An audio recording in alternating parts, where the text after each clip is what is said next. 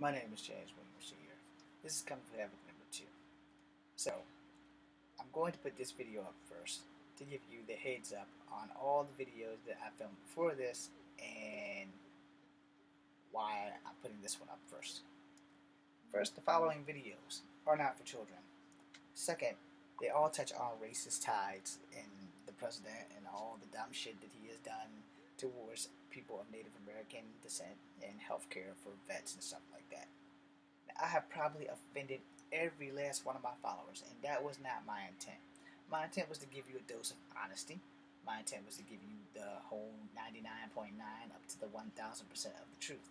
And how you perceive it and how you take it is what's going to formulate your opinion of me and what I say. So I'm going to put it to you this way. Experience will always be your teacher. So please live and love and find an experience that is great. And if you've had bad experiences, then you probably can relate to the stuff that I'm saying and that I'm laying down and spitting out of my mouth so that I'm speaking everybody's language, the truth. Now, let me quote Sir Arthur Conan Doyle with what he said in Sherlock Holmes. And then I'm going to end this with that. When you eliminate the impossible and when you eliminate the possible, all that remains is the truth. So everything that I said, that's what you need to do.